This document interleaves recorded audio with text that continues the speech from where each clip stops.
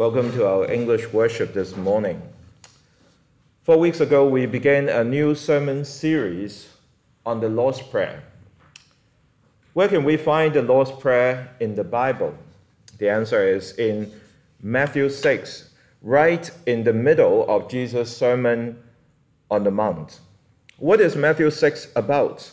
Matthew 6 is about praying and living. Now we can summarize Matthew 6 with 3 points, 2 negative points and 1 positive point. The 2 negative points are, do not pray and live like hypocrites, and do not pray and live like the Gentiles.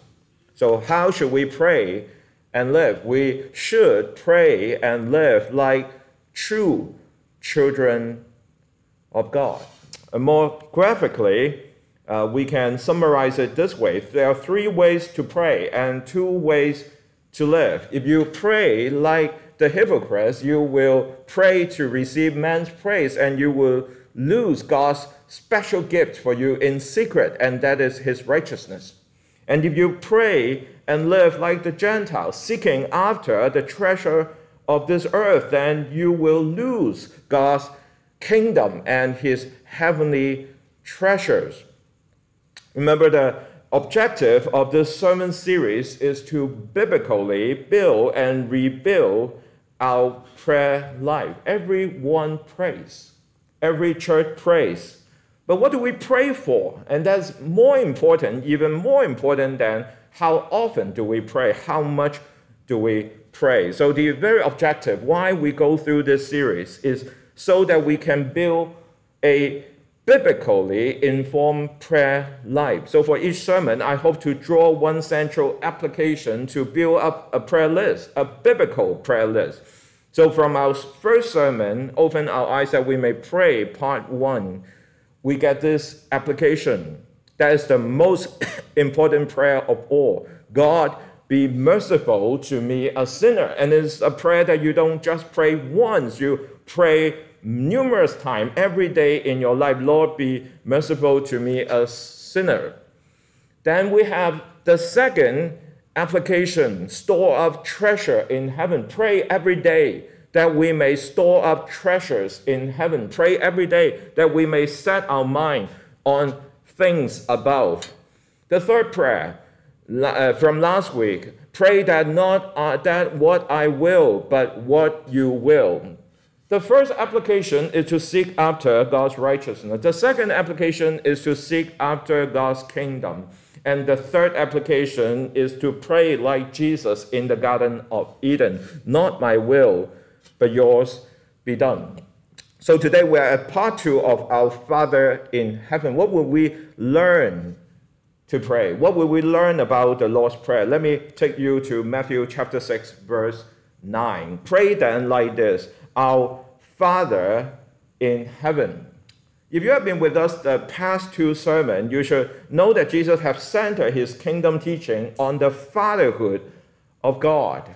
Even though by the time of Jesus, some Jews began to address God as Father, when you go back to the Old Testament, you will find only 14 references to God as the Father. 14 references in 39 books of the Old Testament, 929 chapters of the Old Testament, 23,141 verses of the Old Testament. Only 14 times referring to God as Father. Then here in Sermon on the Mount, in 3 chapters of Matthew, chapter 5 to chapter 7, Jesus already exceeded the number of times the Old Testament addressed God as Father. Jesus used referred to God as a Father 17 times in 3 chapters of Sermon on the Mount. And in total, Jesus referred to God as Father more than 60 times in the 4 Gospels. Jesus is making the fatherhood of God the very center of his kingdom teaching. But what does it mean for us to call God our Father? And it's definitely not from your cultural leaning and say, oh, Father means this and that. No, you have to derive that meaning from the scripture, from the Old Testament especially. So there are 5 pictures I want you to remember when you pray Our Father in Heaven. There are a total of 5 pictures. 4 pictures came from the Old Testament, and 1 final picture comes from the New. Now, last week we already have looked at picture 1, 2, and 3, and this week we'll continue to complete the Father puzzle with the final 2 pictures. Picture number 1, if you may remember, from 2 Chronicles, chapter 29, verse 10 to 13. What is it about? It's about David rejoice in the Father's temple. Remember, that is one of the Our Father passage in the Old Testament. There are only 3 Our Father passages in the Old Testament, and that is one. David, in his prayer to give thanks to God for giving them the temple. Why? Because the temple will bring about the forgiveness of sin. If there was one man who needed that forgiveness, that's David. So he looked forward, he rejoiced in God's giving them the temple. The second passage is from Isaiah 63 and 64. There are 2 appearances of our Father. It is Isaiah's lengthy prayer, praying to our Father to redeem us from our sins. That's the second picture. And then the third picture we looked at last week is Jesus in the Garden of Gethsemane, where he prayed, Abba, Father. Now today we love to pray, Abba, Father. We cry out to God, Abba, Father, without thinking about its meaning. We are able to pray, Abba, Father, only because someone else prayed in the Garden of Eden on our behalf, Abba, Father.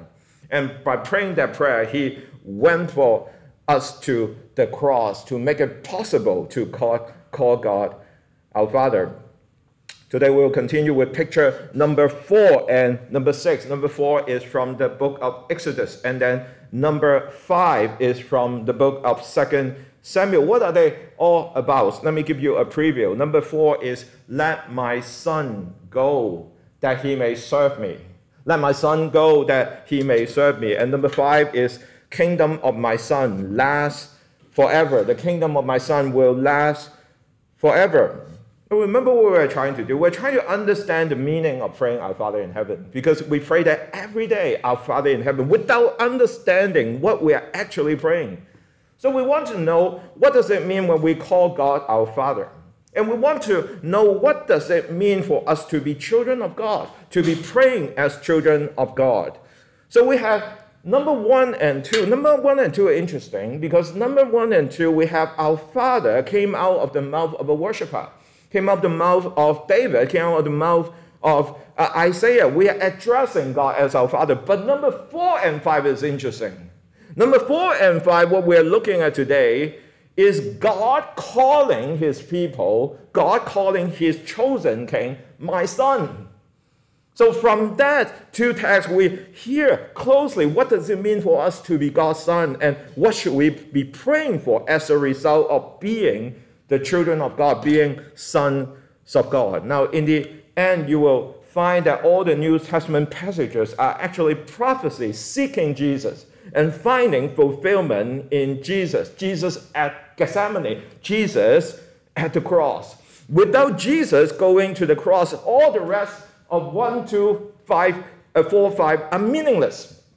They will not be able to find any fulfillment. There's no meaningful answer to those prayers. But with Jesus at the cross, with Jesus crying out in Garden of Gethsemane, we now see the fulfillment of it all. So with all that in mind, I want to take you to look at how the prophecies of Exodus and 2 Samuel will be fulfilled in Christ. Let's go to Exodus first.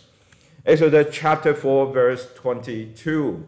Then you shall say to Pharaoh, you is referring to Moses, then you, Moses, shall say to Pharaoh, thus says the Lord, Israel is my firstborn son.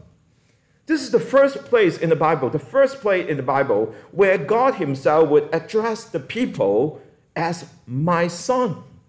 So if the people of God is his son, then God is their father. You see that? So remember, the Israelites were actually slaves in Egypt. Yet Yahweh, the covenant God, the God of Abraham, Isaac, and Jacob, remember them. So he called them my son, my firstborn son. Verse 23. And I say to you, let my son go that he may serve me. If you refuse to let him go, behold, I will kill your Pharaoh's firstborn son. You see, because the Israelites were God's son, God's firstborn son. God demanded Pharaoh. Now you have to think about Pharaoh not just as another kind of a ruler. Pharaoh is the power figure in the ancient world. He is the most powerful man. So God is issuing an ultimatum to this most powerful figure in the ancient world. God said, let my son go. It's not just let my people go, let my son go. But notice the purpose of their release. Let my son go that he may serve me. So it's not just to set them free. It's set them free so that they may serve Yahweh. How interesting. As if Yahweh needs somebody to serve him. Now that's a very important point. We'll come back to that later. And then God said, if you refuse to let him go, and God knows that Pharaoh will refuse to let them go. So there would be a fierce battle. There will be a fierce battle between Pharaoh and Yahweh. Behold, I will kill your firstborn. So this is Exodus in a nutshell. What is Exodus all about? Well, we may say that Exodus is a story that moved from slavery to sonship. So Israel began as slave, but they will end up being God's son. So what does it mean to move from slavery to sonship? Now someone may say, well, Pastor Lam, isn't that simple? You think about what's the opposite of slavery. To move from slavery to something else means to move from slavery to freedom. And that's why we usually think about that. But the question here is that what freedom looks like? You know, God set us free. God saved us from, this slavery so that we could be free to pursue my dream, our dreams. Now remember what God said to Pharaoh. Let my son go so that what? He may pursue his dream. Let my son go so that he can enjoy life. No, let my son go that he may serve me. God did not save Israel for freedom, at least not in the modern sense of the word. People say that, well, God liked me to be free. God set me free so that I could be debt-free. I could be free from entanglement of many negative things so that I could now pursue my dream. I can live my life. I could have self-actualization. Is that what that means? No. Let my people go so that they may serve me. So I wonder if you have heard of this kind of one brand of theology called liberation theology. It's very popular in some areas in the world that people study the Bible, and they found the book of Exodus. They're really excited about it because Exodus is about liberation from political, social, economic oppressions. So they like to study and say, oh, the God, this Christian value, so let's work for revolution, to deliver people from political, from social, economic oppression.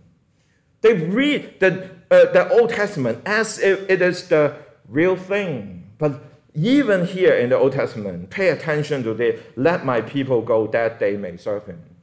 That is not liberation theology. God freed Israel for service to God and God alone, for service to Yahweh. You see, the Israelites, they were already serving in Egypt. They were very busy. They were under slavery. So the question now is, who should they serve? And who would they serve in the end? So the story of Exodus is now a movement from serving Pharaoh to serving Yahweh.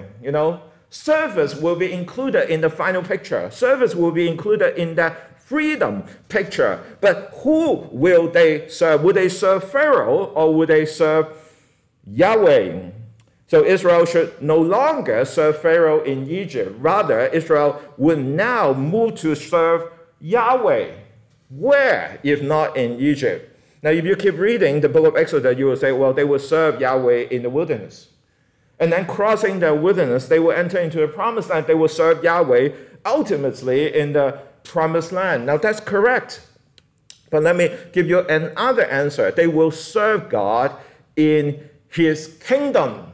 They will serve God in his kingdom. That's why the giving of the Ten Commandments is so important. It's right there in the midpoint of Exodus. Because the Ten Commandments actually symbolize the kingdom of God. So I want you to keep in mind the importance of the Ten Commandments for now, because we'll get back to this later. So here, on the surface, we see a battle between Pharaoh and Yahweh, about the people of Israel. But the people of the ancient world, the first audience of this book, would not look at this context this way. They would look at this context very differently. The context is not between Pharaoh and Yahweh, but between the Egyptian god, Egyptian idols, and Yahweh, the only true God. You see that? Because the battle is not between a human king and the divine God. It is between the false idols and false god of Egypt versus Yahweh, the God of Israel, the only true God. So on the one hand, Yahweh had promised to deliver Israel from Egypt. But from another angle, Israel had to decide for themselves which God they will serve. You see, that is the ultimate battle. So when we read Exodus carefully, and we observe there are two battles on two levels. One is the external battle, and one is the internal battle. One is the physical battle, the other one is the spiritual battle. As an old saying goes, it's easy to get Israel out of Egypt. It's really that easy. It's not any trouble for Yahweh, but it's far more difficult. It's far more difficult to get Egypt out of Israel. So we see that battle, that even after the Exodus, that Israel cannot forget Egypt. That's why you have the golden calf. The golden calf is not some new creation. The golden calf is probably molded after a certain Egyptian god, a combination of the Egyptian god, because they miss Egypt so much. And there are a series of episodes of rebellion. And the very nature of the rebellion is like, why we come here to the wilderness to die? We remember all the food, all the barbecue we have, the hot pots that we used to enjoy in Egypt. They are thinking about many reasons why they should not follow Yahweh, so that they may go back to Egypt. The battle, the true battle, is between the false idol and gods of Egypt versus the one true God, Yahweh. So while God was more than willing to be their father, think about that. Israel is my son. While God is more than willing to be their father, the question remains, did Israel want God to be their father? Do they want to be God's son? Which God would they choose to serve? And which gods and which God would you choose to serve? You see, this is the most important questions in everyone's life, that you have to decide who you are going to serve, yourself, the gods of this world, or Yahweh, the one and true God. And that decision carries severe consequences. I would say eternal consequences. Now you see in the book of Exodus, their choices will lead to two sets of 10. Either end them with the 10 plagues, or you will end with the 10 commandments. So if Israel chose to serve Egyptian God, they will end up receiving what? The 10 plagues. But if they chose to follow and serve Yahweh and Yahweh only, what would they receive? Well, they will receive the 10 commandments. Now someone may say, but Pastor Lam, seriously, both are not very appealing to me. I certainly don't want to die. I certainly don't like that penalty of the 10 plagues, but neither do I want to live a life full of restriction under the 10 commandments. Is there a third choice? Well, there's no third choice. The choice is actually between punishment. It's not between punishment and restriction. The choice is actually between eternal judgment and the blessed life in God's eternal kingdom. So the Ten Commandments are not restrictions. You see that we often do not understand that. We think about, oh gosh, just the fourth commandment, you shall keep the Sabbath. It's already, changing. I so wanted to sleep in on Sunday, and then you have the fourth commandment. I should keep the Sabbath. I hated that already. And then we have the other 9 commandments. Now, if you look at a commandment like that, if this is your impression about a commandment, to restrict you, put a burden on you, you don't know God. You don't understand why the 10 commandments were given. The 10 commandments were not restrictions that God imposed on Israel. They are rather a symbol of their being welcome into the blessed kingdom of God. Now think about that. When you immigrate from one country to another, you are essentially entering from one set of law to another. Now, you are not going to move into another country where it's lawless. You understand? So the law symbolized the kingdom. So when Israel received the 10 commandments, when God gave them the 10 commandments, God is welcoming them into his kingdom. And the law of God are not burdensome. The Bible tells us that with the Spirit of God giving us new hearts and new life, the law of God become a joy to give. And you may also think of the 10 commandments as medical equipment, like neck braces, arm braces, leg braces, to keep us from further spiritual damage. Think about that. We need that medical equipment so that we could be on the path to recovery. So I want you to think about all that. And with that, let's return to Exodus chapter 4, verse 22. So then you shall say to Pharaoh, thus says the Lord, Israel is my firstborn son. I have created you, Israel. I have chosen you, and I will save and sanctify you. I will heal you of your sins, of your idolatry. And I say to you, let my son go, that he may serve me. If you refuse to let him go, behold, I will kill your firstborn. So how would Yahweh deliver Israel from Egypt? Well, he will do it through the 10 plagues, and especially the 10th plague, the last plague of it all. God will visit Egypt. God will bring about death and judgment, complete judgment. Now, how would Israel escape this sweeping judgment? And the answer is by way of the Passover lamb. Exodus chapter 12, verse 3, tell all the congregation of Israel that every man shall take a lamb for a household. Your lamb shall be without blemish. Verse 6, Israel shall kill their lamb at twilight. Then they shall take some blood and put it on 2 doorposts and lintel of the houses in which they eat it. Verse 12, for I will pass through Egypt, and I will strike all the firstborn, and on all the gods of Egypt I will execute judgment. I am the Lord. Now notice, on all the gods of Egypt I will execute judgment. God is not executing a judgment just on Pharaoh and the Egyptian. He is targeting the gods of Egypt. God hates the God of Egypt. God hates all the false idols. And of course, not only will the idol be destroyed, all the worshippers of the false god of the idol will be destroyed as well.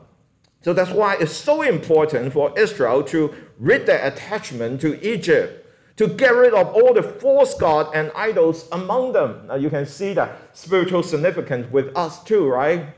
That if God is like that, he hated the idols and false gods. He demands them to be rid of, and in the same way, he will say the same to the Christian today.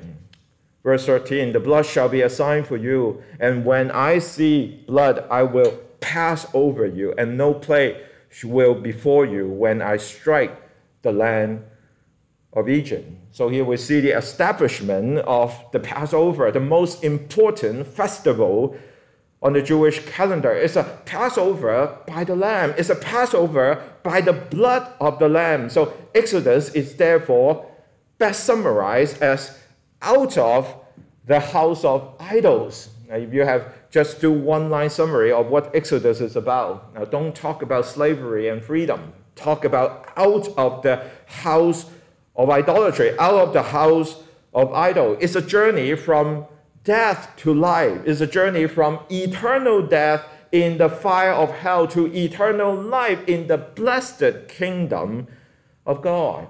And there was a covenant of life. There was a covenant of life with Moses as the mediator between God and man. And it was also a great escape made possible by the Passover lamb. Now, all this imagery should draw you to the New Testament. All this imagery finally lead you to Jesus Christ. To us Christians, all these are shadows of the real thing. Ultimately, everything flows to Jesus Christ and his cross. In Christ and his cross, we find the greater and the ultimate Moses. In Christ and his cross, we find the greater and the ultimate Passover lamb.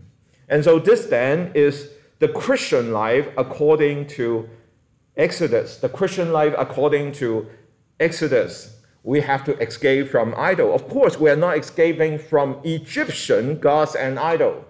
You ask you, what are the Egyptian gods and idol? You probably cannot even name one. Well, but you know there are many idols of our world. You're very familiar with the idols of our world. The application to us Christians is not to escape from Egypt, but rather to run away from money, sex, and power. This is the negative part, but what's the positive part? To seek to serve God. Let my son go that they may serve me. Let my son go from Hong Kong, from the value of Hong Kong, from money, sex, and power, from this world. Let my children go so that they may serve me and my kingdom with all their hearts and souls and mind and strength. So this is what it means when we pray, Our Father in heaven. Wow, there's a lot of things jammed into one, right? The whole Exodus story jammed into one. When we pray, Our Father in heaven, when we pray as children of God, what do we pray for? We're praying to be liberated from idolatry. True sons of God, flee from false God and idols of this world. True sons of God, bow before the Lamb of God and worship. True sons of God, live to serve God and his kingdom alone. Let my son go that they may serve me. So finally, now we can add another item to our prayer list. How wonderful it is. What is that prayer list now? How does it look like? Point number 4, love the Lamb, forsake all idols. Now that becomes something we can pray for every day, that we may love the Lamb and forsake of idol. Now this is picture number 4 from Exodus. Now we still have one more picture to look at. And that picture is from 2 Samuel chapter 7, verse 12. Kingdom of my son lasts forever. That takes us to 2 Samuel chapter 7, verse 12. Let me read to you. When your days are fulfilled and you lie down with your fathers, I will raise up your offspring after you, who shall come from your body, and I will establish his kingdom. You're referring to King David. When you are about to die, I will raise up your offspring after you, who will come from your body, and he will establish his kingdom. Verse 13. He shall build a house for my name, and I will establish the throne of his kingdom forever. I will be to him a father, and he shall be to me a son. You see that? Verse 14. You know, we are talking about our Father in heaven, right? What we'll be thinking about our Father in heaven, you see here's a reference to God as a father. God said, I will be to him a father. It's not even man pleading with God to be their father. It is God saying, I will be to him a father, and he shall be to me a son. So if you are a Jew and follow Jesus' teaching to pray, Our Father in heaven, you couldn't help but think about this text. Seriously. I mean, we don't think about it because we're not familiar with the Old Testament. But if you are a Jew and you're familiar with the Old Testament, when God says, now, beginning tonight, you address God as our Father in heaven, you immediately think about this text. The Davidic covenant God promised to David, and not only to David, to all his people, because everyone will benefit from this sonship. Everyone will benefit from this kingship. Now, here's a question. Who is this son? Who is this son? Who is this son of David? Well, the Jews will no doubt think about Solomon, right? And after all, Solomon was the son of David. Solomon was the son of David who was chosen to build the first temple. Everybody knows about that. And Solomon's kingdom, as far as we remember, was strong and prosperous, at least for a time. But here we find a phrase that makes us pause. The phrase is that, and I will establish the throne of his kingdom, what? Forever. Not for 40 years, not for a number of years, but forever. That phrase forever makes us pause, makes us wonder, how can this promised king be Solomon? In fact, this promised king cannot be Solomon. What book are we reading? We're reading from the book of Samuel. Biblical scholars tell us that by the time the book of Samuel were completed, Solomon's kingdom has already been divided into the north and the south. In fact, some biblical scholars even believe that when Samuel was completed, it was the time of the exile. Now, if the book of Samuel was actually completed during the time of exile, then what does it mean? It means the temple was no more, because Jerusalem would have been in ruin, and the kingdom was no more because they had been captured. They had been destroyed by the Babylon. Everything is gone, totally gone.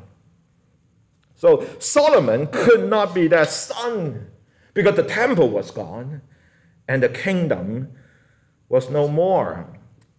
So we have to keep waiting, keep looking for the Son of David, the Son of God, to appear. 2 Samuel 7:16, and your house and your kingdom shall be made sure forever before me. Your throne shall be established forever, forever, forever, forever, forever. It cannot be Solomon. Well, the Jews are still waiting today. To us Christians, we know that the promised Son of David, the promised Son of God, is none other than our Lord Jesus Christ. Notice how in Jesus Christ, sonship and kingship became one. When you say that Jesus is the Son of God, it's another way to say he is the chosen Son of David. He is God's promised King and Savior of this world. Sonship and kingship are inseparable from each other. Therefore, when we turn to the life and ministry of Jesus in the four Gospels, there are two things we observe. On the one hand, we hear God call Jesus, my beloved Son. We hear Jesus teaching us to address God as Father. The sonship is all over the place in the Gospel. But on the other hand, not only sonship, we hear kingship.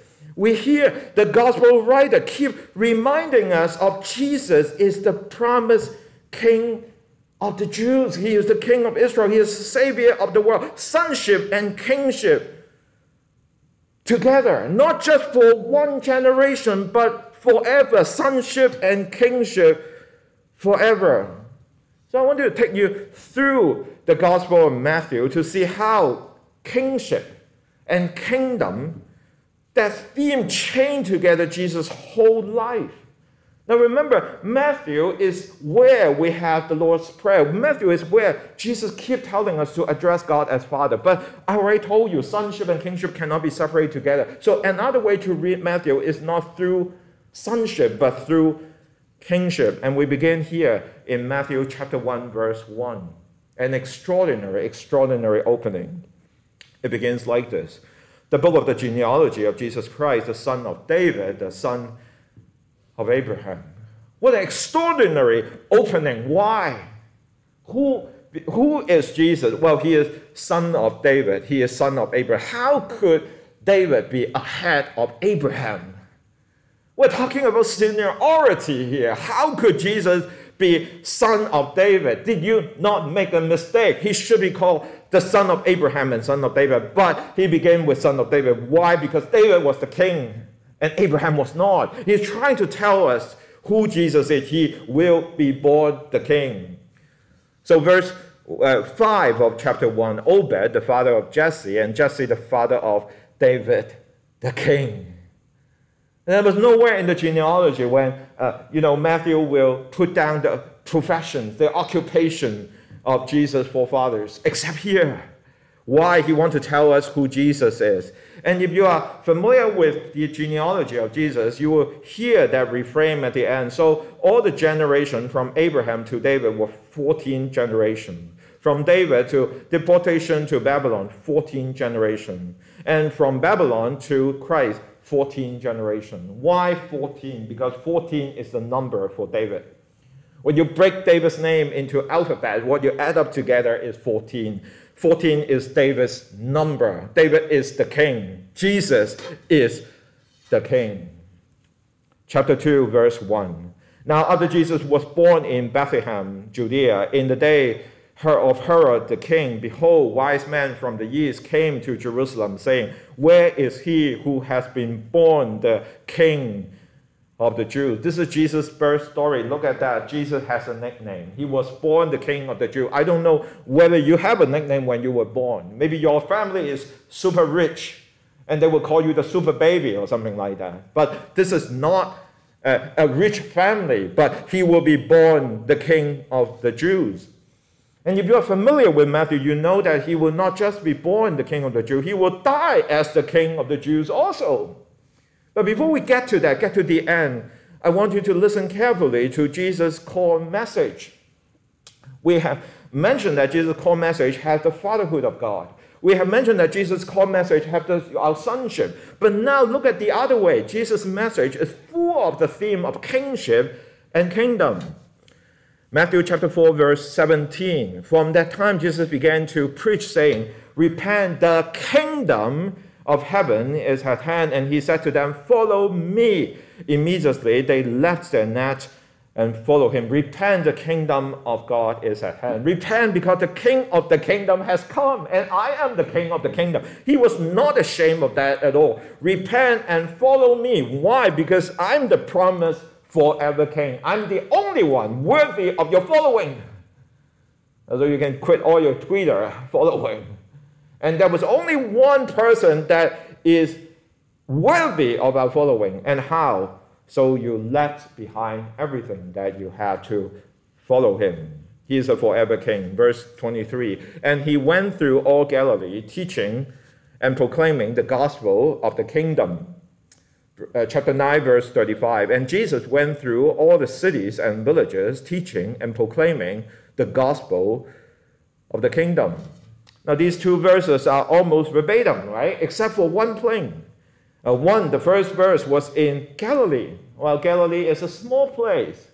Galilee is where Jesus was from, is in the north, the small villages. Now the kingdom is in chapter 9 expanding. It was going beyond Galilee to some other cities and villages, the gospel of the kingdom. What is Jesus doing? He's expanding the kingdom of God. Now, what does it mean to be preaching, proclaiming the gospel of the kingdom? Now, gospel literally means good news, but it's not good news in the ordinary sense. Now, some of you remember from our study of the Gospel of Mark.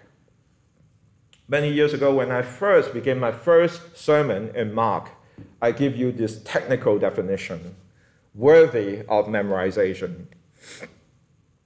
The term gospel is not good news in the general sense. In the Greco-Roman world, gospel was a technical term. The gospel refers specifically to the public proclamation of the birth, the enthronement, the victory and return of a king. To preach the gospel is to preach about a king. To tell the story of the gospel is to tell the story of a king, that the king is Jesus Christ. And to preach about Jesus Christ, to preach about the king, is to preach repentance.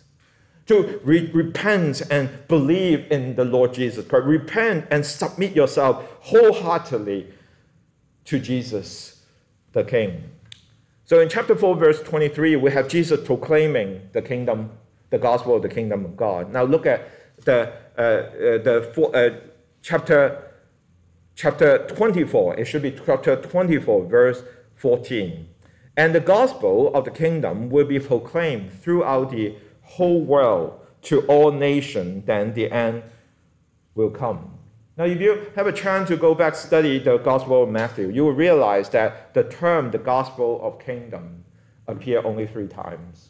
One in the beginning of Jesus' ministry, one in the middle of Jesus' ministry, and one at the end of Jesus' ministry.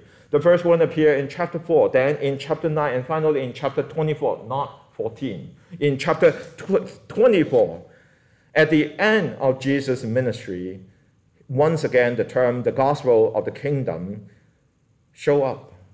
What's Jesus' whole ministry about? It's about the gospel of the kingdom. The gospel is the story about a king, and Jesus is the king who will bring to us the kingdom of God. Who is Jesus? He is the Son of God.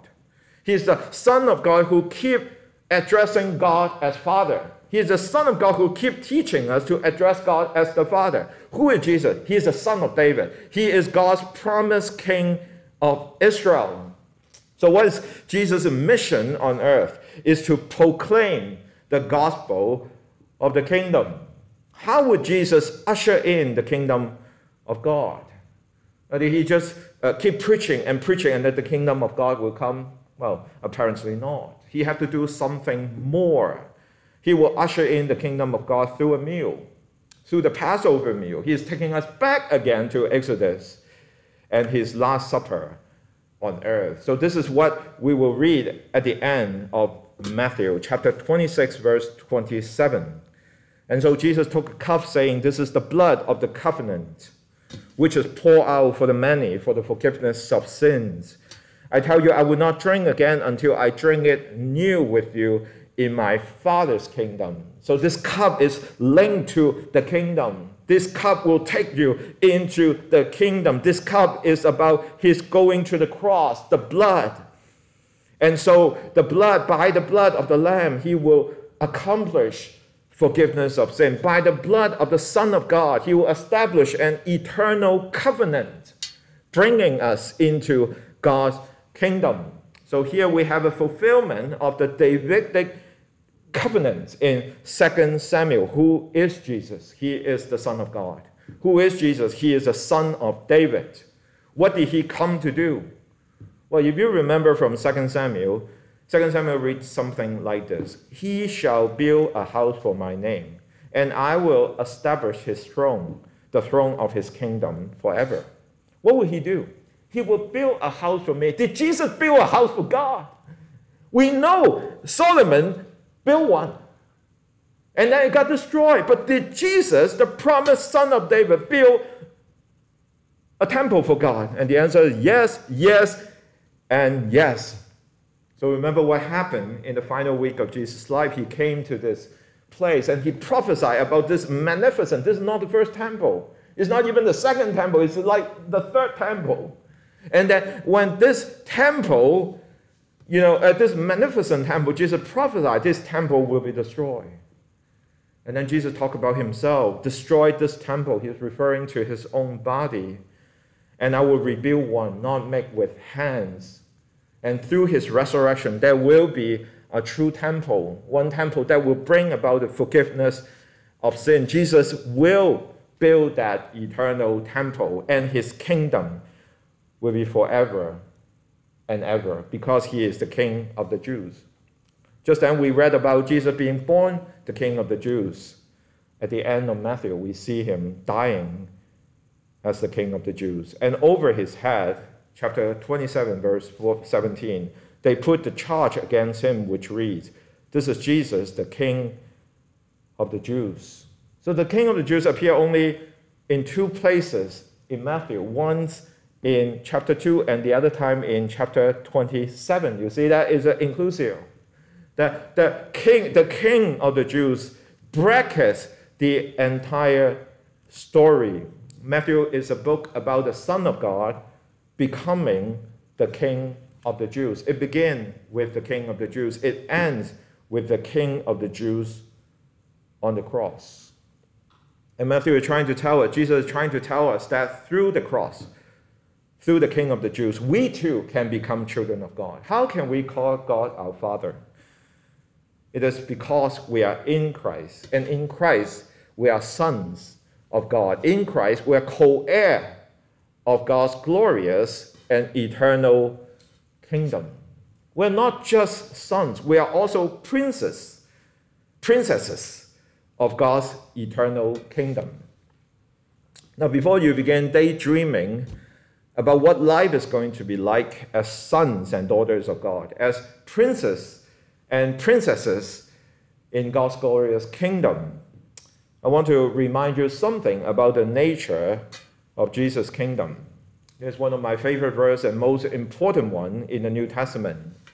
This is Jesus before Pilate. John chapter 18, verse 33. So Pilate said to him, "Are you the king of the Jews?"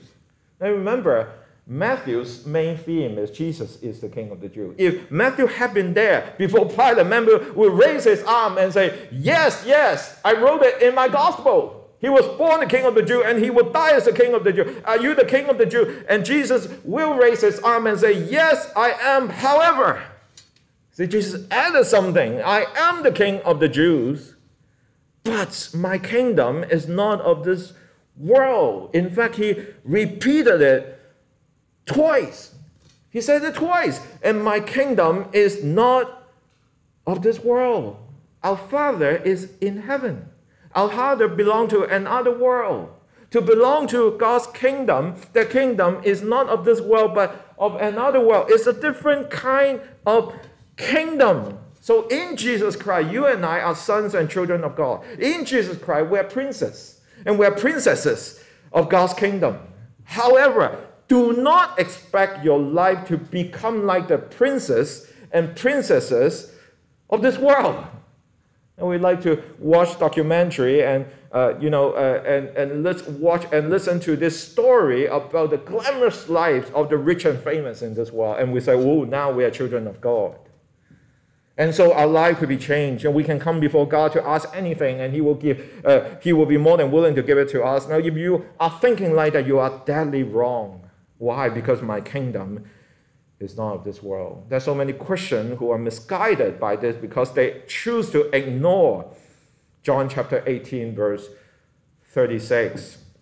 I want you to listen carefully to Paul's saying about our life as the children of God. And this is how Paul described the life of the children of God. Romans chapter 8, verse 15. For you did not receive the spirit of slavery to fall back into fear, but you have received the spirit of adoption as sons, by whom we cry, Abba, Father.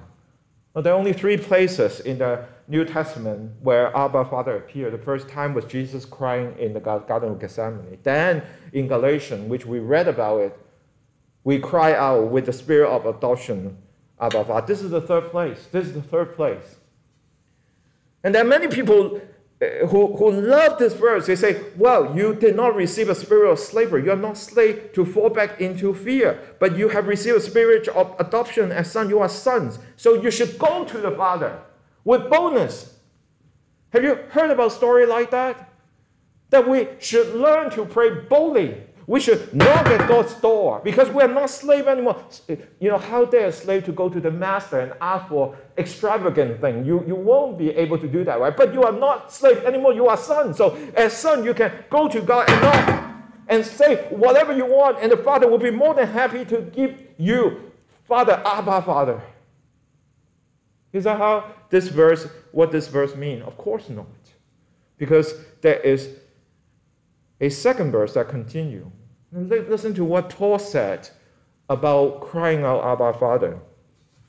Paul continued in Romans 8:16. The Spirit himself bear witness with our spirit that we are children of God. Again, children of God. And if children, then heirs, heirs of God, fellow heirs with Christ, provided that we suffer with him in order that we may also be glorified with him. Now here, the Greek word provided probably could be better translated as sins.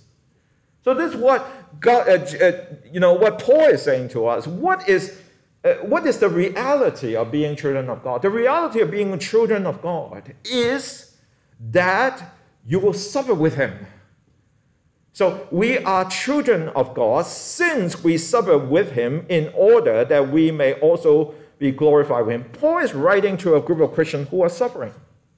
And Paul takes that suffering as a given. Suffering is a given. Suffering for the sake of the gospel. I'm not talking about illnesses and all that. I'm talking about suffering for the sake of the gospel is a given, not a possibility, not a condition. Now some of you remember this verse from Philippians chapter 1, verse 29. For it has been granted to you, the Philippians, that for the sake of Christ, you should not only believe in him, but also to suffer for him. Suffering is a gift. It's a gift of the kingdom of God. What will the children of God experience in this life? Well, there's one thing is very sure.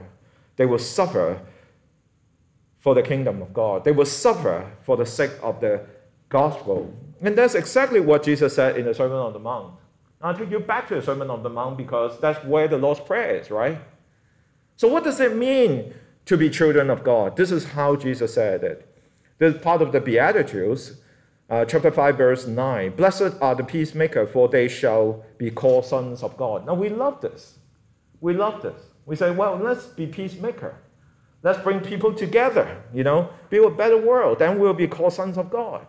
Well, look at the next verse. The next verse is all connected. Blessed are those who are persecuted for righteous sake, for theirs is the kingdom of heaven. But someone may say, but Pastor Lam, that is for next week. We're preaching through Beatitude, that 8-week series. No, you see, you can't do that. You can't do that. Some of you have heard me preach on Beatitude, and I say, the Beatitude are not dishes at Chinese banquet. If dishes at Chinese banquet, they come out one, and you finish it, and then the next one comes. No, they are more like Korean side dishes. They all come as one set. And we know that they are one set because the first Beatitude begins with theirs is the kingdom of God. And the last one begins with theirs is the kingdom of God. It's an inclusio. The 8 come together. So what Jesus is saying is, blessed are you, sons of God. What will happen to you? You will be persecuted for righteous sake. So it's all part of the package. What does it mean to be sons of God? What does it mean to be called to be sons of God? Yes, should we be peacemakers? Of course we should be peacemakers. How are we going to be peacemakers? We preach the gospel to the world. And along the way, as we are preaching the gospel to the world, don't expect everyone to like you. You will be persecuted for righteousness' sake. And if this is not enough of evidence, the next verse should convince us. The next 2 verses goes like that. Blessed are you when others revile you and persecute you and utter all kinds of evil against you falsely on my account. Rejoice and be glad, for your reward is great in heaven. So now we can add one more prayer item to the last one. What does it mean to be children of God? What does it mean to be heirs, princes, and princesses of God's glorious kingdom? It means to suffer with him, and so that we may be glorified with Christ. Now let me combine the two together. This is what I have. What do we pray, having heard this long sermon? We pray that we will endure suffering and that we will follow faithfully the Lamb of God. Let's pray. Let's pray not according to our own preferences. Let's pray according to the Word of God. Pray that we will not pray like the hypocrites. Pray that we will not pray and live like the Gentiles. Pray that we will pray and live like true children of God. Let's pray. Our Father in heaven, there's so much we need to think through. There's just one phrase, our Father in heaven, that draws us into all sorts of directions. The modern psychology will teach us this and that. And the false teacher of this world will misinterpret and urge us to ask boldly for anything of our heart's desires. But no, we are true children of God. We don't do that. We stick to your word. We stick to the Old and the New Testament. We stick to Jesus' teaching, Apostle Paul's teaching, Isaiah's teaching, David's teaching. We stick to what we can see and hear in the Word. And your Word is profound. Your Word is deep. Your Word challenges the very reality, the essence of this kingdom. Your Word tells us that we are to live for another kingdom. And in that kingdom, everything got turned upside down. And that kingdom alone is true and lasting. So will you help us? Will you help us to be children of God, to flee from all idolatry, to serve you with our whole heart, and to suffer with you that we may be glorified with you. Thank you so much for being our good God. In the name of Jesus we pray. Amen.